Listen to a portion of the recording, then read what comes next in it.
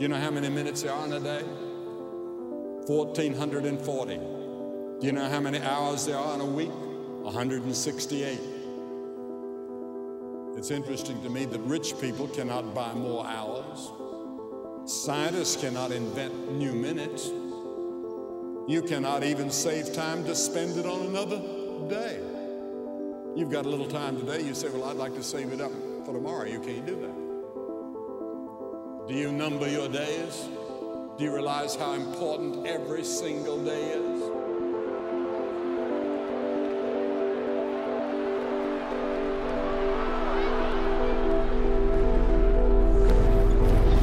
It all comes down to this moment for Super Bowl 42. That day, we were the underdogs. It was a game many thought was over before we even played. Unless the Giants can come back here, the undefeated Patriots are poised to make Super Bowl history. I knew I was open, but I wouldn't be open for long. Direct snap to Manning. Back to throw. The rush. As I look back, it was easy to see Eli was under duress. Gonna be hit. Gonna be sacked. No, he got out of it. Unbelievable.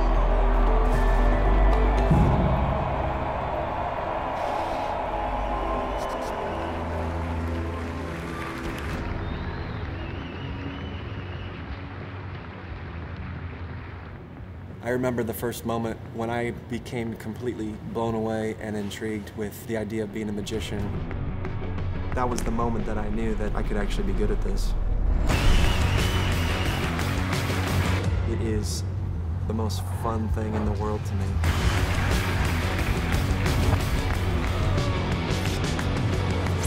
I tend to like questions a lot more than answers, and what a magic trick does is it forces you into a place of questioning, and it pulls the rug of reality out from underneath you to where you're literally left in a place where you don't know what is happening.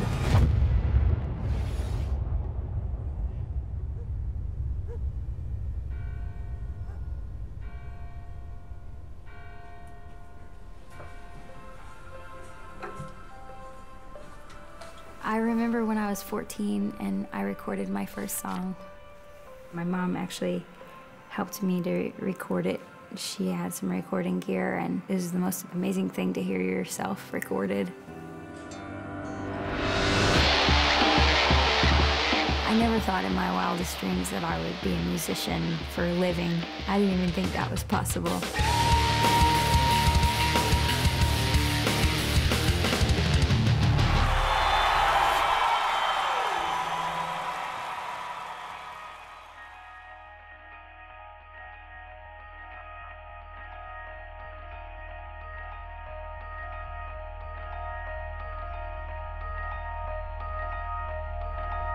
As a magician, you're very skeptical, and you realize that most of what's going on behind the scenes is fake or false. The idea of an all-powerful God seems incredibly silly. And when I talk to people that would go to church, I can remember thinking that they were just falling for a simple magic trick. It's like the Wizard of Oz, behind the curtain, controlling everything.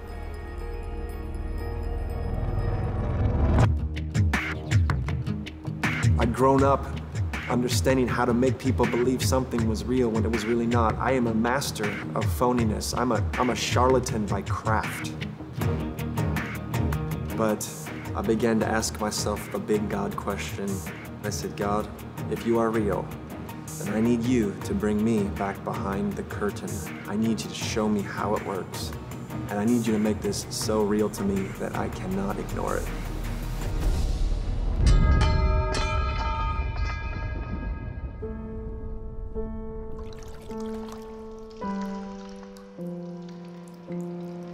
I will never forget the day this man walks into my room. He said, Mr. Munroe, I don't know how to tell you this, but you have cancer.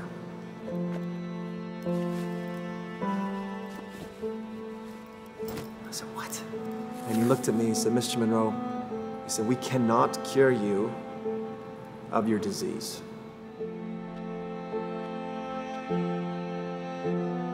My wife and I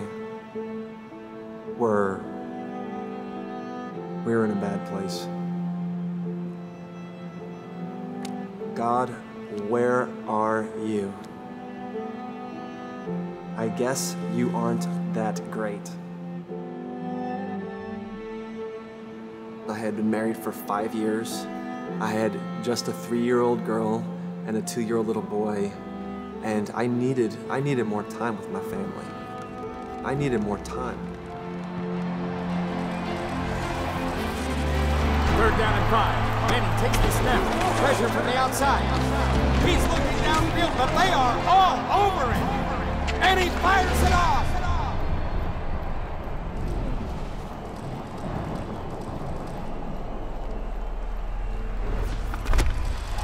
What a catch by Tyree. How in the world did he do that? I have no idea.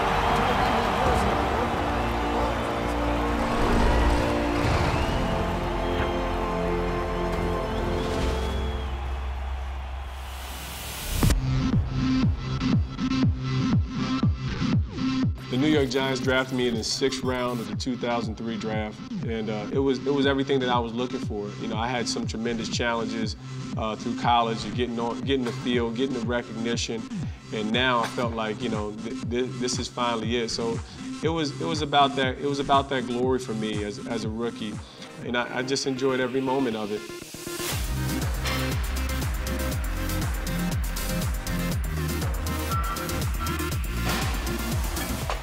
You know, most people would like to think that, you know, money would solve all your problems. And I found that the money only multiplied the evils that were in my life. It just gave me access to more of the things that I craved the most, whether, you know, if I had women, it just made me that much more likable by women. If I loved it, I loved alcohol. Now I was able to get all the alcohol I wanted. I loved, you know, now, whereas maybe in time past I didn't have marijuana, now I'm able to buy all the marijuana that I wanted. You know, I was one person in public and a totally different person in private.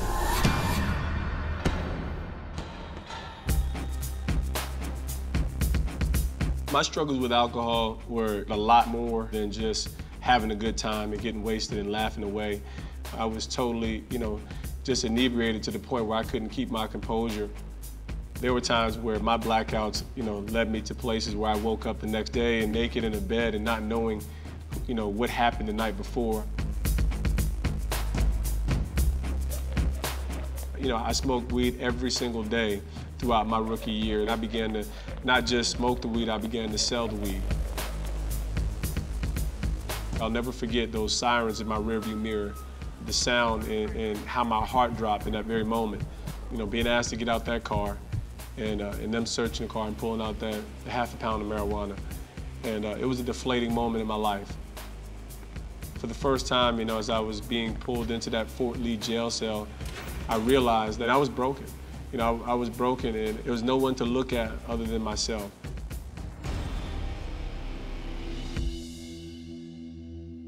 On the outside, you look great, but deep inside, you're searching for something you haven't yet found.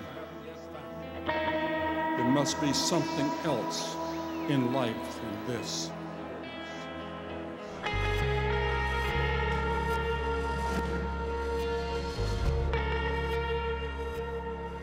When I was a little girl, we kind of struggled financially.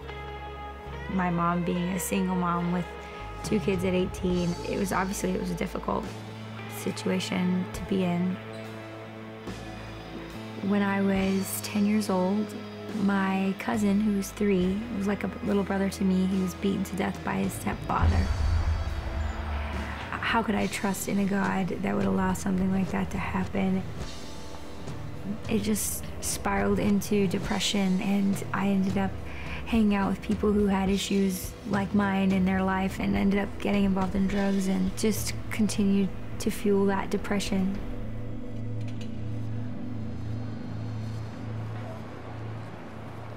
When I was 16, I was very outspoken atheist and really searched a lot of different religions and just felt so empty in everything, whether it was in drugs or sex or even just deep thinking and philosophies. It just seemed to all leave me really empty.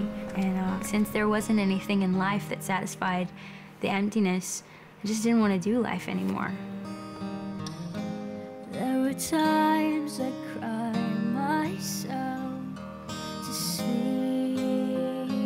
at night. I made a plan to commit suicide.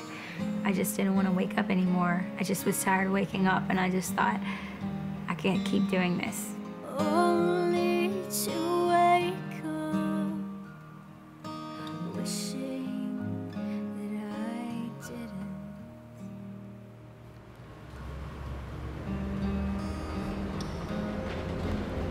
The day I planned to commit suicide, I came home from school early, and my grandma wasn't supposed to be home. And she just had a way of knowing when something was wrong. And she just looked at me and said, something's wrong with you. You're going to church. And that was the last place in the world I wanted to be. I hated Christians, I hated church, and I was like, there's no way I'm gonna go to church. And we got into a crazy screaming match, and I just remember saying, if you'll just shut up, I'll go. And when it's over, then I'll commit suicide.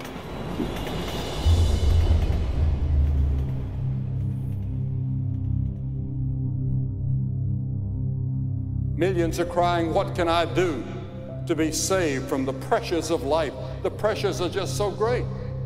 We have great technology to save time, but we have less time than ever. The tensions in the home, problems at work, health problems, making ends meet. We want to scream at life. We want to escape from life. Adlai Stevenson once said, it's not the days of your life, but the life in your days that count.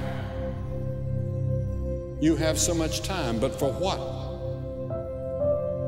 The things that are broken in your heart and life can be restored in Christ if you put your faith and your confidence in Him. He died on the cross. He rose from the dead for you. He wants to give you guidance in your life. He wants to give you a peace and joy and assurance that if you died, you'd go to heaven. But first, there must be a change. You must turn around. That's called repentance in the Bible. Repent. Repent.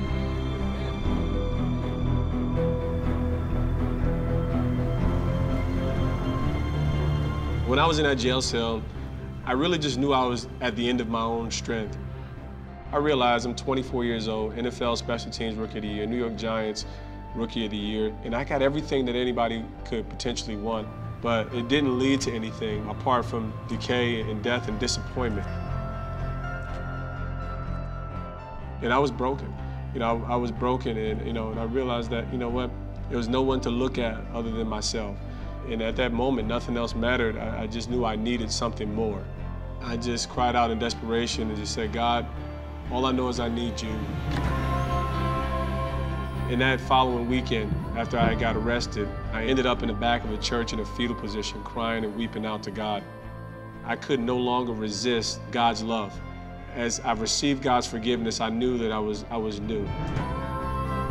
The person of Jesus Christ was now a reality in my life. It wasn't just a myth. It wasn't just a figment or this idea. The forgiveness of sins is what actually sets man free. And I was immediately transformed. I knew that I experienced a love that had changed my life forever, and I knew there was never going to be any looking back for me.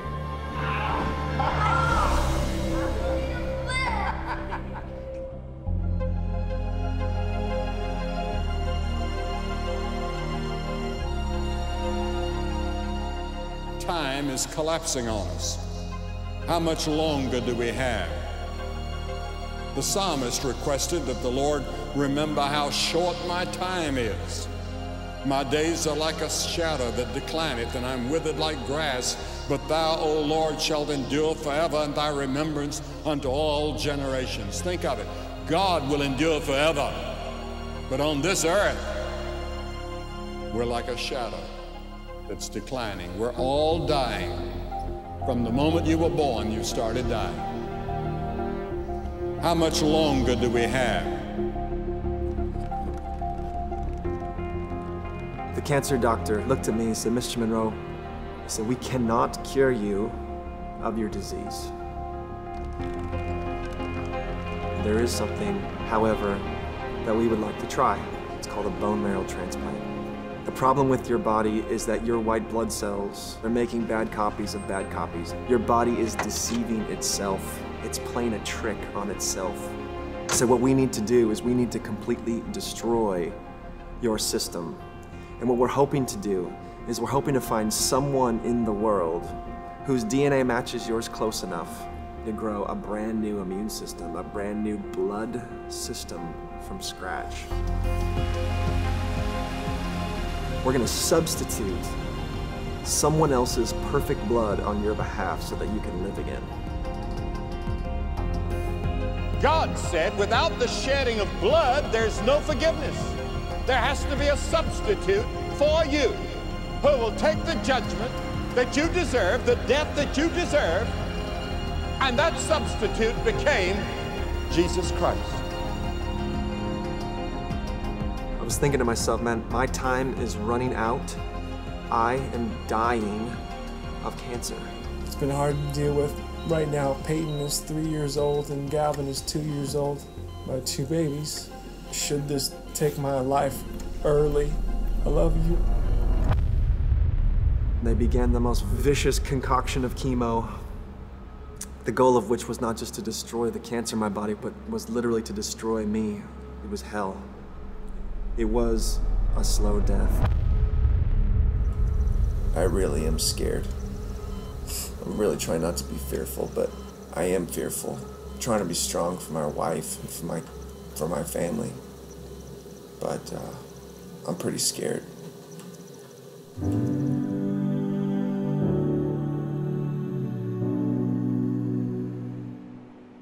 We are waiting to hear from the National Bone Marrow Donor Program. 7 million people currently registered on the database. And there was one perfect match for me, just one. It was a 19-year-old female. They said, Mr. Munroe, your bone marrow transplant is scheduled for April 23rd. You're gonna get a brand new birthday. They said, you are gonna be like a baby inside the womb all over again. The nurses celebrate your new birth in the hospital. And now I'd heard that terminology before too, somewhere at the churches that I had attended. But literally, I was gonna be born anew. And then I'll never forget, on April 23rd, they brought this bag of blood into my room, and everyone was hoping in that moment that my body would receive that new life, that new blood. I sit here today, 100% completely cancer-free. And when they look at my blood today, they see a 19-year-old female. They see her, they see XX chromosome.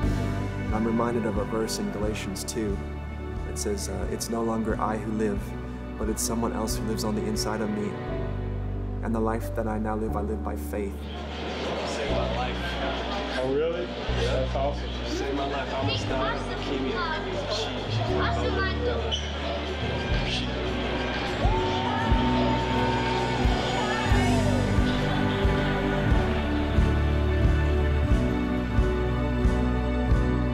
John 17:3, it says, this is eternal life, knowing you, God, and Jesus Christ whom you have sent.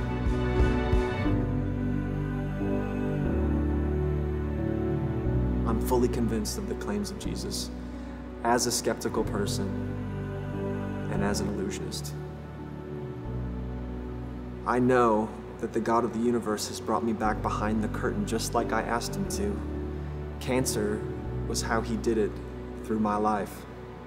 And there's a spiritual cancer that's eating us away on the inside. And we're all longing, we're all begging for someone to step in and to save us from that condition. God looks at your heart, and God sees that you have a spiritual heart disease, and that spiritual heart disease is called sin. And we're all sinners. That means we've broken the laws of God. We've disobeyed God. We've rebelled against God. And because we've rebelled against him, we're going to have to face a judgment. Oh yes, there's coming a judgment. There'll be some day when you will stand before God at the great judgment day, and you'll have to give an account of your life here, and you'll have to give an account of what you did with Jesus Christ on this very night. Because there's going to be a judgment. But God's judgment is also tempered by His love and His mercy. He's willing to forgive you tonight. He's willing to give you a chance tonight. No matter how much time you've wasted in the past, you can still have tomorrow.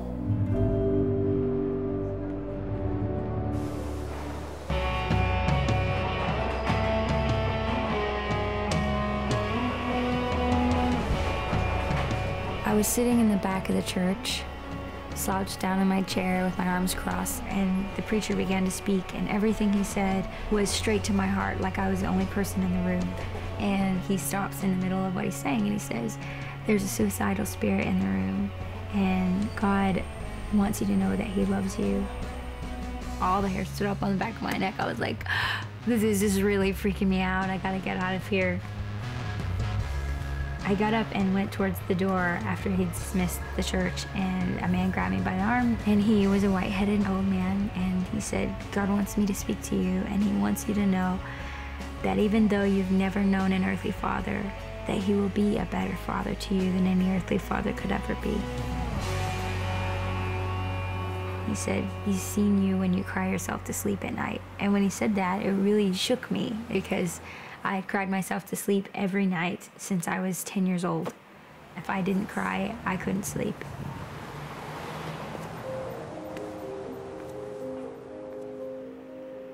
But he said He sees you when you cry yourself to sleep at night, and He loves you so much, and He sent His Son Jesus to die and bleed on a cross to take all of the pain that you're experiencing on Himself, so you don't have to experience it.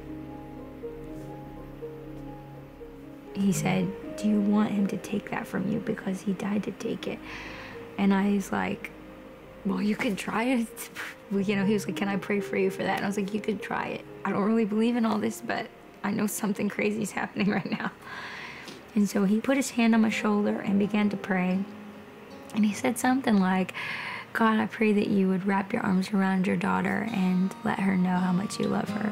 All my life I searched for something to satisfy the longing in my heart.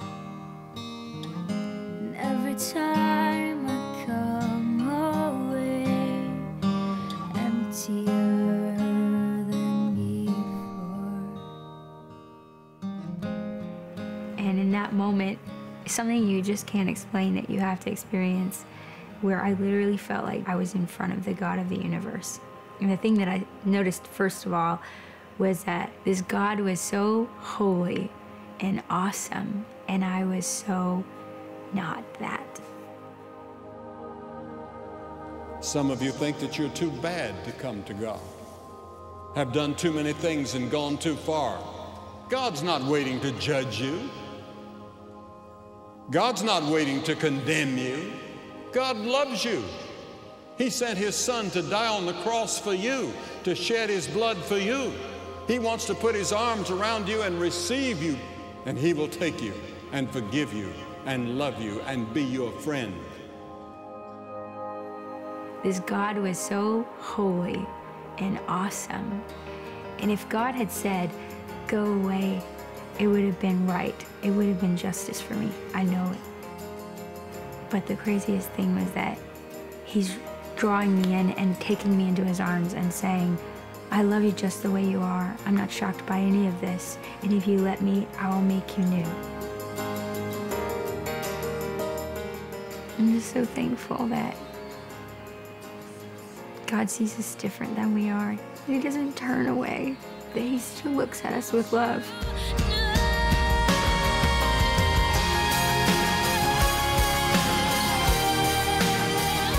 It's amazing to think that God is a father like that.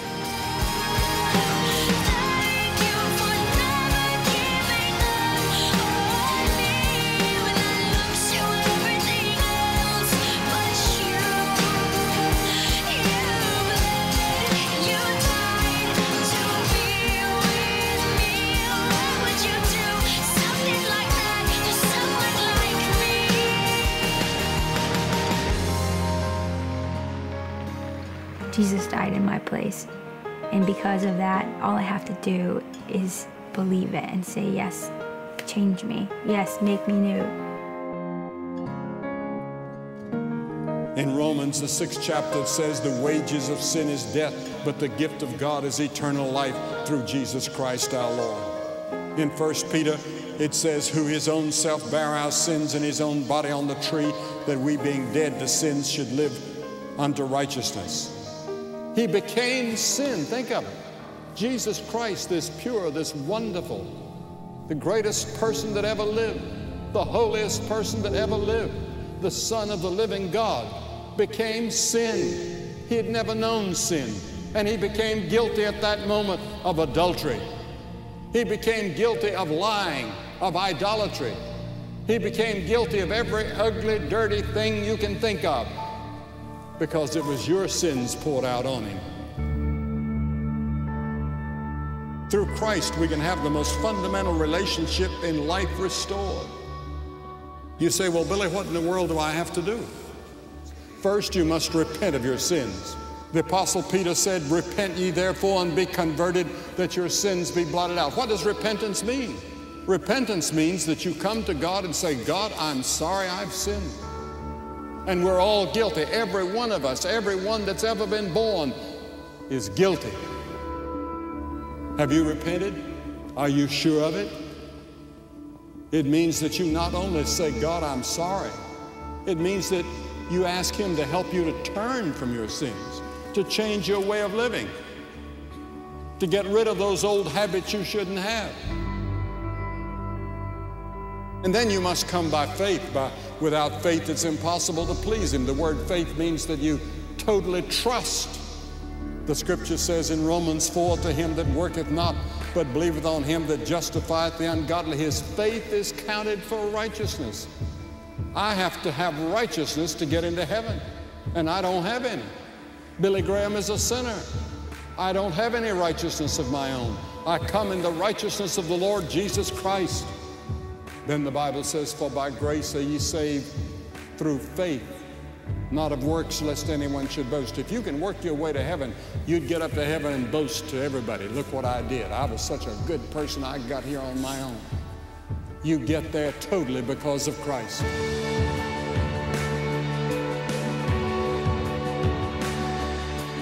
The fact that time is short calls for us to do something about it now, because the scripture says in 2 Corinthians 6:2, now is the accepted time, not tomorrow, today.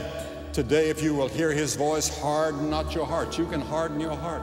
You hear a message like this and it can be very dangerous, because you'll harden your heart. And the next time you hear the gospel, your heart will be harder and harder and harder. Come to Christ now. If there's even a whisper in your heart that you need to come, you come and say, Lord, you have all of me tonight. I want to be sure that I'm ready to meet you. Come now. Come now.